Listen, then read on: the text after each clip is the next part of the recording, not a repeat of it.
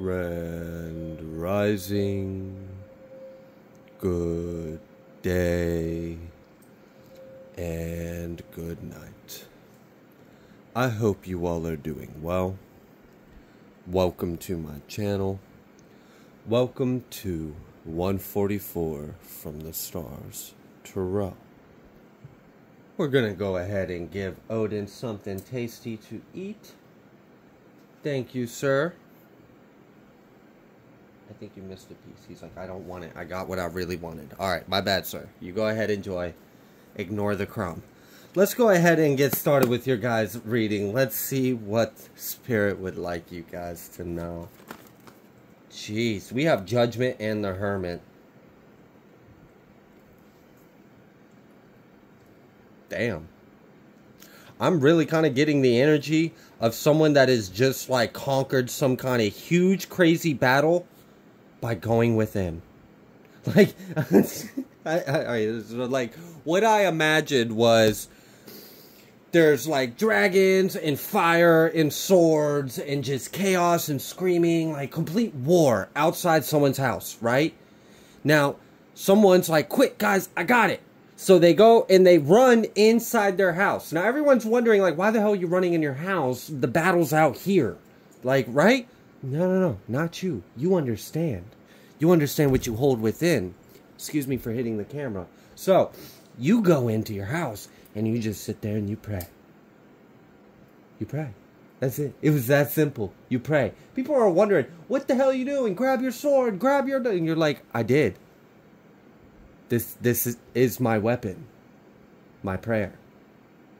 Someone's like, what? Are you fucking crazy? There's a dragon. You really want to sit here and... What are you, a monk? And you're like, no, I'm good. This is my sword. Namaste. And they're like, what the f... Like, looking at you like you're crazy. And then turn around. Dragons are gone. The fire is extinguished. Everyone no longer has swords. They have big baguettes of bread in their hand. They're confused. What just happened? The fighting just stopped. Yeah. Because someone went within and prayed. I love this. I really love this. So, I feel like the other way of understanding this energy is I feel like you have had some kind of big crazy situation in your life, and instead of like going in and maybe throwing some punches, exchanging some words, maybe filing some paperwork, maybe talking to police, maybe getting a lawyer, maybe suing, maybe doing whatever, like instead of doing all that, you just went within and you prayed. You set your intention out to the heavens. Heavens, this is my heart. This is what has been done. This is what I desire. Maybe you even understood like a simple, like you even expressed some kind of humility to our Father. You were like, you know, I can't handle this as well as you can, God. Because if I try to handle this, I must somehow disgrace myself or do something that wouldn't be as perfect as it is when it's done by you, God. And maybe that was like very powerful and you didn't realize it. I feel like someone went within and surrendered a situation that's really hard to surrender. This could have been something that's personal to you, something that's hurtful, something that's like, you know, it's like that one thing, like, you know, like you can tolerate a lot of things, but someone talk about this one thing and you might have to, you know, check their mouth real quick. This is one of those things. And like as a man or a woman, and I feel like this is a matter of love too. You know, love is strong. So this is something that was really close to your heart. There could have been people you cared about that were involved in the situation. It could have been a mess. I don't really know what this situation was. What I do know is you handled it perfectly by surrendering it to the Most High. That was the best thing you could have done. And I know it might seem crazy. Like that imagery I said earlier. There's a whole war going on outside. Everybody's grabbing their helmet, their armor, their swords. They're hopping on horses. They're all charging into battle. And they're looking at you like, yo, what are you doing? You're like, I got this. I'll be right back. I need like 5 minutes with my tuning fork and my singing bowl. And they're like, what the fuck? You can't home the dragons away. Get out of here. You're delusional. It's like, nah, y'all don't understand. This wouldn't even be going on if there was love within in the first place. They're like, you're fucking crazy. I'm going to go slay this dragon. I'm like, all right, calm down, Targaryen. I'm going to go in here and play it to the Most High. And then that's what you did. You went in there and you handled your shit more like a boss than anyone else, with their muscles or their sweat or their paperwork or their pins or their badge or their money. None of it fucking mattered. The only thing that mattered was someone had to care enough to reach out to the heavens and pray and surrender it to God. Say, God, please put this in your hands. Please allow your will to be shown, to be revealed. Let the truth come out. Let the scales be balanced. I am claiming your promise, God. That was it. The heaven said you rang. Oh, chirp, chirp. Brr. Okay. Look, what's going on down there? Oh, damn. Yo, you got dragons. You got... Oh, yeah, watch this. Done. All you had to do was ask. It's really crazy when we really become empowered and enlightened. Like, the most empowering thing is being enlightened, like, in alignment with Source and surrendering to Source. And then having the strongest, undeniable faith that that was the exact thing you were supposed to do. And people will get so upset. They'll look at you like you're illogical, like you're delusional, like you need to wake up in the real world. Like you can't just use your intuition. You got to do your research. You got to do this. And I'm like, nah, I mean, maybe that's what you got to do, but all I got to do is be like, hey, God, is this for me? I just listen. I shut the fuck up and I allow God to reveal to me the answer. Damn, I feel like you're really showing someone an example of like, this is how you really walk the talk. And I'm getting this, you're showing someone how you really walk the talk, and this is an individual that has talked the talk to try to discredit your walk. Not even understanding the fucking talk they're talking. Like, I can't stand, like, you know what I'm talking about? Those kind of, like, ignorant individuals. Oh, this is the worst. Will try to throw a damn book at you to condemn you to hell, but don't even understand the book that they're using against you. You understood it.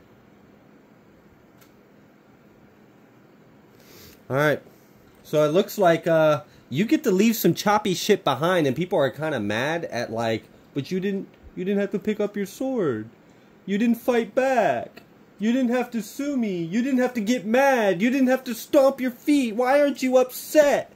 Are I your enemy? You're pathetic. It's like, fuck. It's like, seriously? That's what these individuals have to do? Oh, wow. Blessed is he that lives in spirit and not of the world.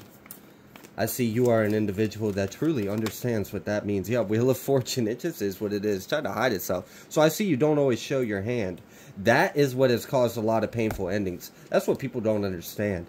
People will think you're not doing anything, but they don't understand you're like cooking up a 6-dimensional storm of like all types of whoop ass, and they don't even realize it. You're just doing it with my prayers. Mm-hmm.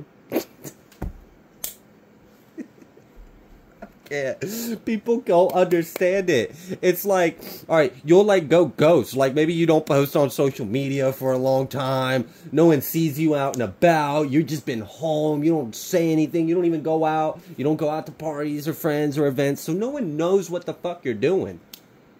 To them, it's just like you disappear. They don't have a clue. You in there like interconnecting with dimensional beings. You're connecting with the heavens. You're speaking to angels. You're like probably like doing shit they wouldn't even understand because you're just a new breed, I guess. Like you're something else in the world, but not of the world.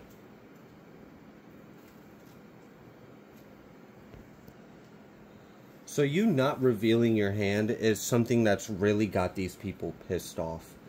Because they will F around and mistake your absence as an absence of you doing anything.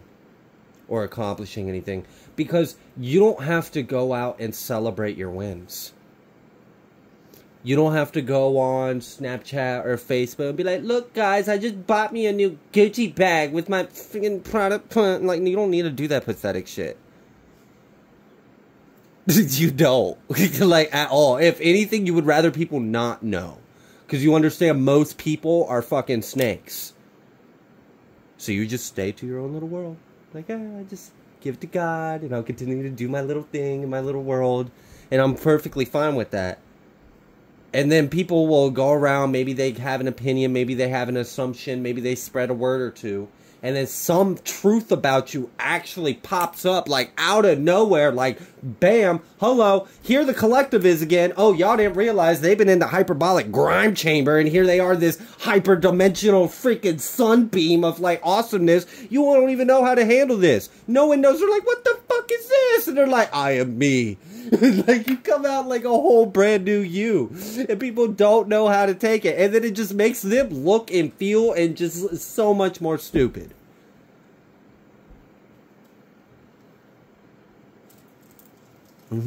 I love this. This is literally like someone, like, all you need is your mind and your heart and your faith of that divinity within you, and you could conquer anything. I feel like people are starting to realize this about you, and it's freaking them the fuck out. Like, you got some, like, magical Merlin energy. They don't know what you're doing. I swear, there might be, like, people that are trying to figure out, like, tell me you saw him bringing goats over there or something. He must be doing something. They're like, no, you ain't doing none of that dumb shit. What the fuck? The hell? You probably don't even eat meat. You're like, I love animals. I ain't doing no weird shit like that. I just tell God I'm grateful. Like, why y'all on this weird shit? Why you coming out my front door like an angry mob, like this a witch hunt? Y'all ain't never seen an earth angel before? Get the fuck out of here. Home. And you just, like, do your little waft. You're like, ah, it's a witch. Like, oh, this is great. Y'all are funny. The way you got people just, like, running around squabbling in this chaotic energy, and you're just like, oh,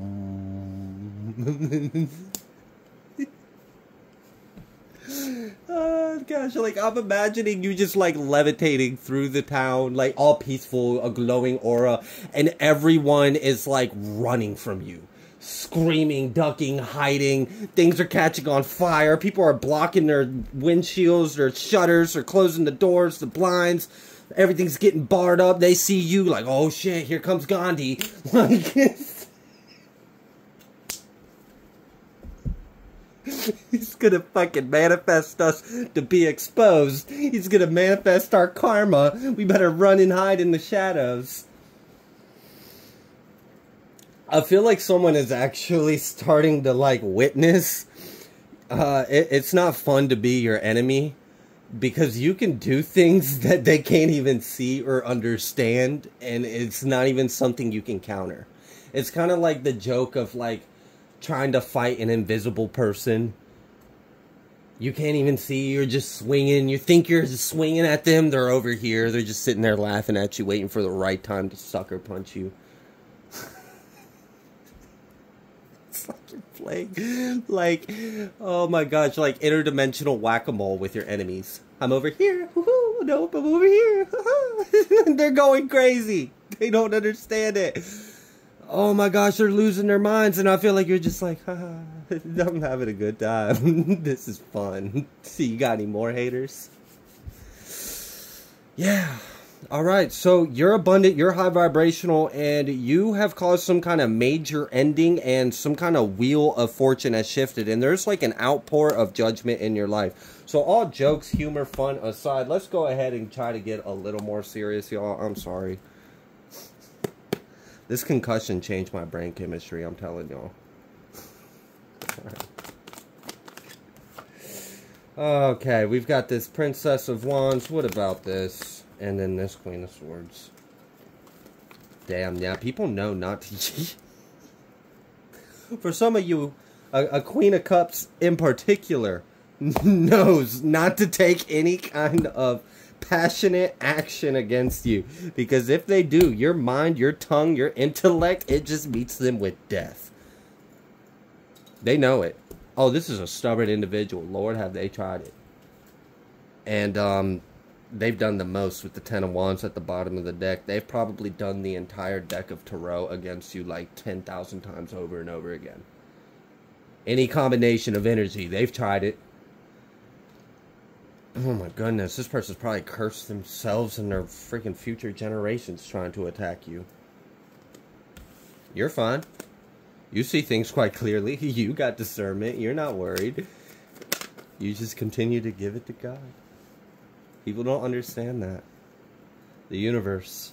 So you're in alignment. You're in harmony with the universe. You listen to the divine. You can be receptive of the divine. You could have a lot of passion, charisma. You could have a lot of intellect. You could have a very sharp mind. A very excellent, impeccable tongue as well. Oh my gosh. No. PG. Okay? No. I know what some of y'all were thinking. No. I was talking about speaking the truth. Okay? But yes, there may be a little bit of like some secret sauce you might know that people are curious about, but you don't ever give it up. Just a little side tea for some of y'all. I do feel like there is kind of that energy that people know you've got some kind of like secret power. I don't know. I feel like people know like you probably could really do some things that they haven't seen or experienced or felt before. But they're not in your league, and you're not the kind of person that, like, for many of you, you could be like celibate as well.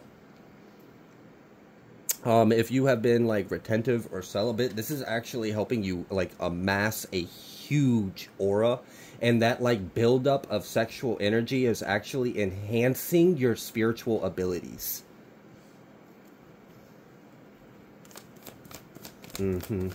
Yeah, something about how like attractive, how passionate, all this like, oh yeah, you're like people.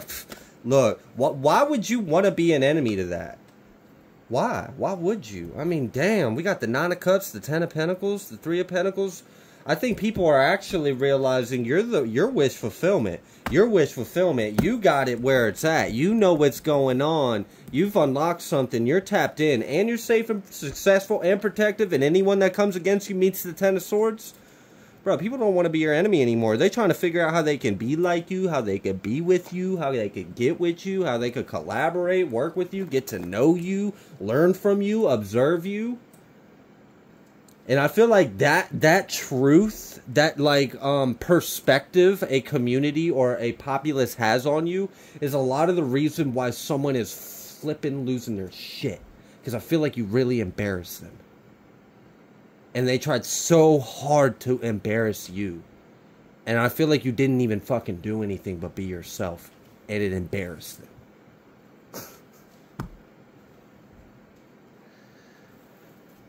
This kind of feels like a little bit of like a different angle, but a part 2 of the last reading I did. It was like boo-hoo, cry later.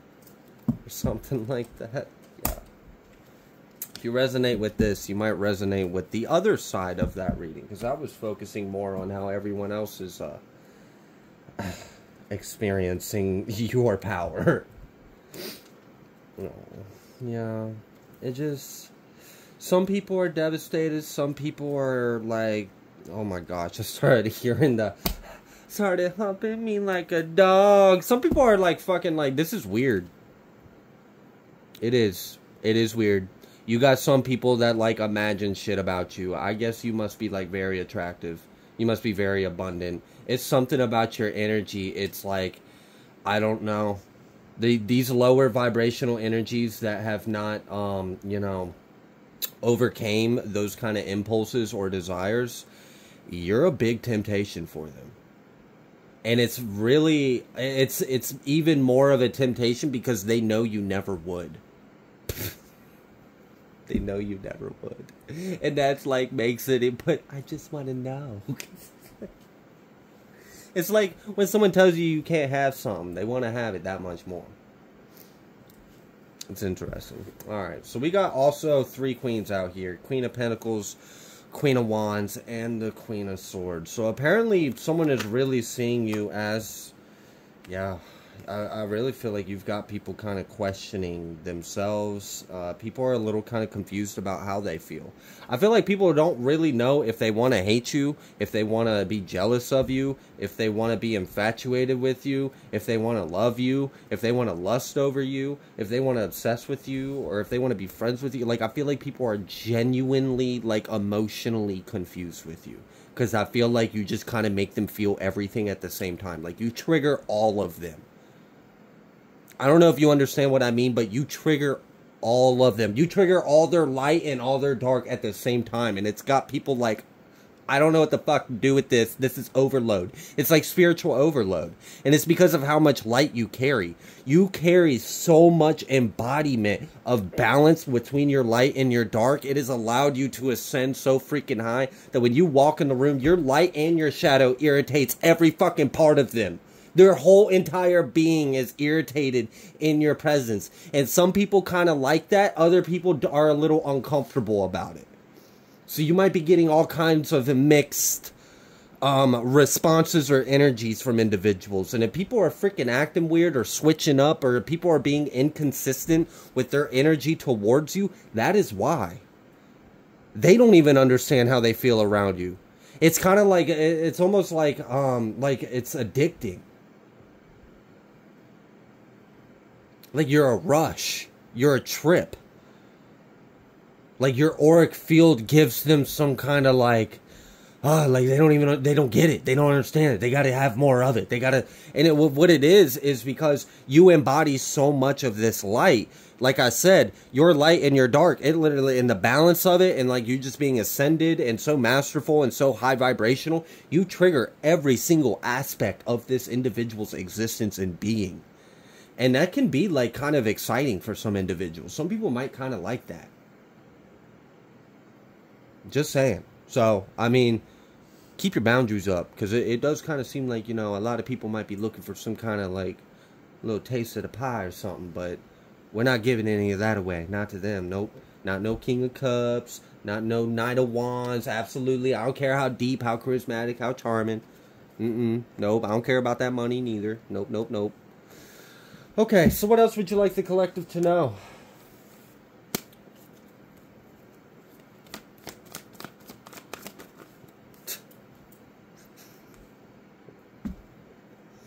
Gotta have it. I feel like that's really what it is.